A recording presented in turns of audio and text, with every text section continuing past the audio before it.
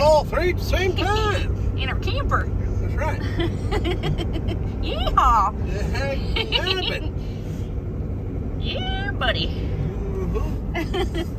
Son of a gun. Son of a gun, gonna have some fun on.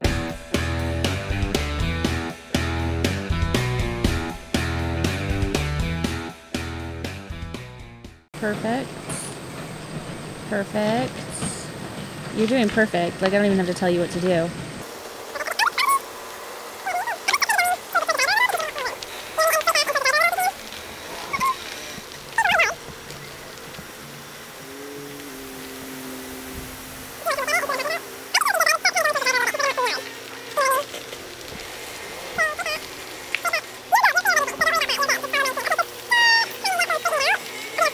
John has to be level.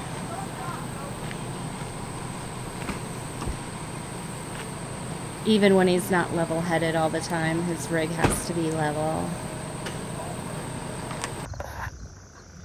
Yeah, so we stayed the night over here in Sioux Falls at the Sioux Falls Recreation Area. Man, this place is beautiful. I'm doing this with my phone, so bear with me. But look at this. Look at the size of the spots. This is really nice. So if you're coming and you're going to, you know, Mount Rushmore, all that stuff, you should, and you're coming this way, this is on the way there. If you're coming this way, you should definitely hit this place. Let me tell you something, 35 bucks a night. All you got's electric, but they got a dump station and water. That's all you need. It's really nice. 35 bucks for this, and there's a bike path right there. We parked, we back up to the river, and then behind us was a little trail. And here's the trail.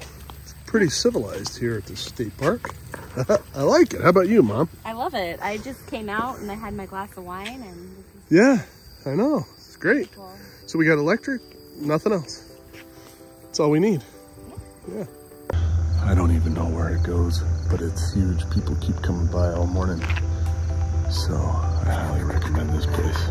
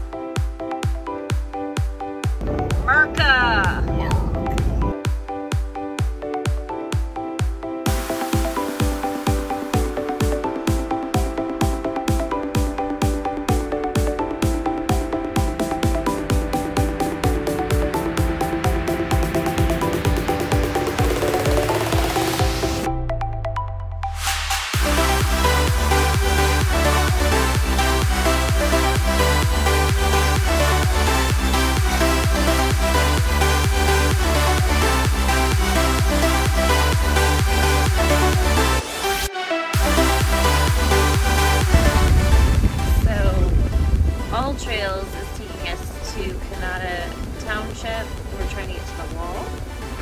Looks like it's up. It looks like it's up here. But this road is really washboard.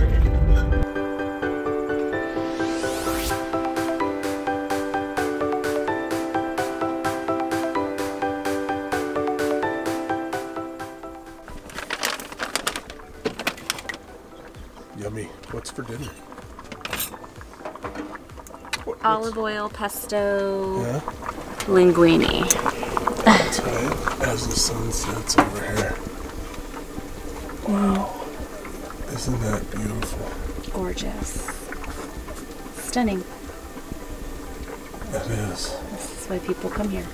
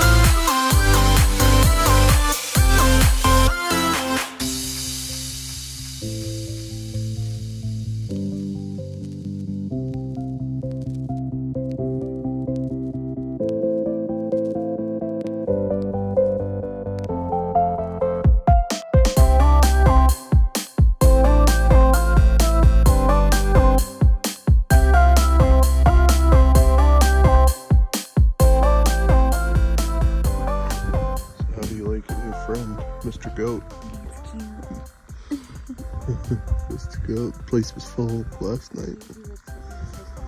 I know. He's like right there. He didn't care. They're usually pretty shy. You know what I mean? Like me. Like you. I'm super shy. Lady. Good morning. Hey. So, we just got done visiting the Badlands of the Wall and all that stuff, where we went and stayed up on the wall, which was an adventure, let me tell you, because Google, I got coordinates from a good, reliable source as far as I know, but I don't know because it didn't work. Anyways, we were on a damn dirt road for like 10 miles. Yeah. Washboard dirt road. So it was a nightmare. Anyways, but we got there finally. So we went through the park the one way, then we went out and went down this dirt road for 10 miles, and then we went back in on the other side, and then we found the spots where everybody goes. So then we went and parked there, and we were late, but we got a really good spot. I was happy, because we saw I believe it's a mountain goat. It is not a bighorn sheep. I don't know. People, I've had folks getting after me about that. I'm like, well, what the hell? Anyways, so what was your favorite part about going up there and staying on the wall? Oh, Megan? wow. I would have to say waking up at 5 o'clock in the morning with all the windows open and looking out at the sunset coming up above the wall. I mean, it was beautiful. It was like literally like, oh, good morning, God. Yeah, that was really cool.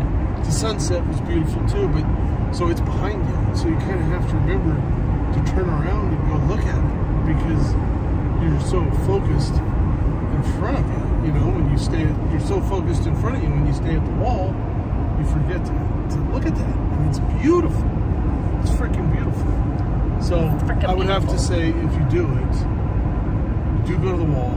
You should get there a little earlier so you can get a good spot. Yes. I mean, our spot was good. We got lucky. Literally, we got lucky. And make sure you know kind of where you're going. You know, look at the map, pick it out, figure it out, because it should be easy. Yeah. It is easy. Once you've been there, it's easy. We've never done it, so it was so cool. So, I mean, we got to check that box. Yeah, and John met somebody. He met somebody on, I don't know, some social media outlet or whatever. Reddit. And they became friends, and he told them where to go and to go in there and go a certain way and where the winds would be and blah, blah, blah. So... Yeah, you got to check the winds, because they get pretty serious up there. And if you're, you know, facing into it, so we use Chime, I think it is. It's NOAA, the actual weather service, and they have a wind section on there, and it'll give you the time and how bad they are and from which direction they're coming. So for us, the bearing was 330 was the heading, and it worked out perfectly because I set it up just like that. Not a problem. Not a problem at all. Not a problem at all. Wasn't for me. All right, so we will see you next Thursday or before. Adios. Adios.